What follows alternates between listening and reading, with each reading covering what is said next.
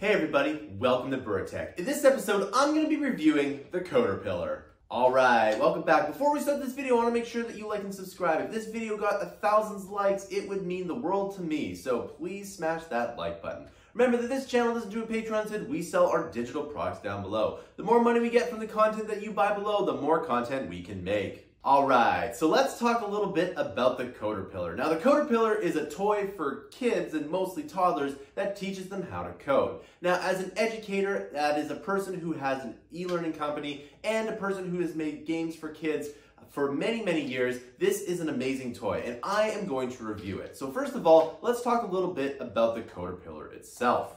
So as you can see, the CodeaPillar has all these commands that are executed one by one on its body. And this is a great idea because it shows kids how to code. Because when you code, what happens is the code runs line by line and the compiler executes it line by line. So just like a compiler, it is executing these commands line by line. There's also a button at the top that is run, and it is a play button, which means that it is more like a play button that you see on a lot of IDEs. So as a person with kids, I wanted to see if there was any options for them to learn to code, just to see what options were out there, and this came up. And it was very well received, and with good reason. It is a fairly good product. So the age range for this product is 3 to 6 years old. Now, I have a 3-year-old and a 1-year-old, and I'll tell you a little funny story about what happened when I pulled this up, but later. And since this is meant for 3 to 6-year-olds, it does give a really good grasp of the concepts of coding. That is, executing the code line by line. Now, after looking at this, this is a very well designed toy and it does exactly what it is supposed to do. And the thing about designing for that age group is that things need to be really simple. Of course, there wouldn't be a product like the products that Mammoth Interactive produces, hint, hint, buy the products down below. You couldn't make a product like that for ages 3 to 6. It would be very difficult to get a kid to sit in front of a computer and then learn by watching tutorials. This would not work, but this is a very good way to do it because not only does it teach the kids how a compiler works, it teaches them commands, and this is exactly what coding is. Coding at its very essence is telling the computer to do something and having that computer do that thing. And this is exactly what the CodeaPillar does. So let's take a look at some of the commands. So each segment of the body does one particular thing. Now you can either go left, forward, or right, and each segment has its own special item.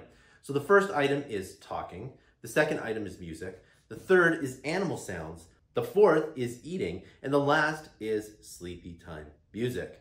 So the way it would work is that you can go, let's say, forward, left, right, and then wind music, and then sleep music. And you can do any variation as a result. It is actually fairly fun to watch. So once you look at the actual CodeaPillar and see it work for a little bit, you'll actually be quite surprised on how ingenious this toy is. Now the other thing about the CodeaPillar is that it is actually fairly cute and it does look very neat. If you look at the actual CodeaPillar's head, it does look fairly friendly to kids and the kids tend to like it a lot. At least my kids like this very, very much.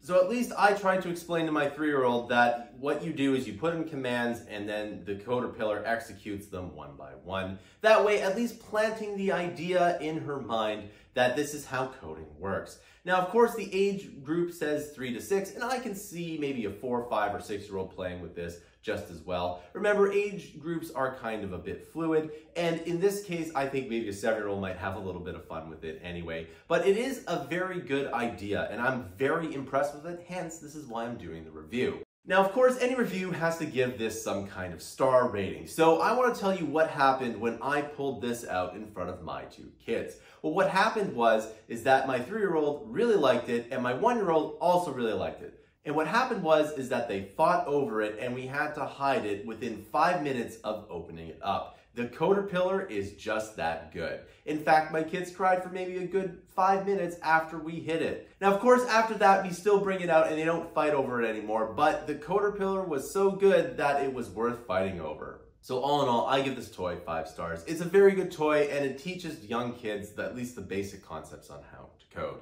And furthermore, it's not an app and it's something physical that they can use because most kids have some kind of tablet these days and it's hard to get them off the tablet. And this is a physical thing that they can use to learn to code. And I think that a lot of things that are going to happen in the next 20 years are going to be more to the robotic side versus the actual coding side. So getting kids used to the idea of something physical and something moving around like this little robot here is a good idea. All right, so that concludes this video. I want to make sure that you like and subscribe. The more subscribers we get, the more content we can make. Also, if this video got 1,000 likes, it would mean the world to me. Remember that this channel doesn't do Patreon. Instead, we sell our digital products down below. The more money we get from the content you buy below, the more content we can make. If you really like this channel, you can subscribe to Mammoth Interactive's huge library of content. We have everything from web development tutorials all the way to machine learning. We also have a bundle of courses called Coding for Parents. If you want to teach your kid for code, we have a course that teaches parents how to code. We also have a kids coding course. Those links are also down below for a one-time purchase. If you're already a subscriber to Mammoth Interactive, thank you so much. Not only do you make this YouTube channel possible, you make Mammoth Interactive possible. We have monthly and yearly options. Thanks for listening. I'll see you in another video.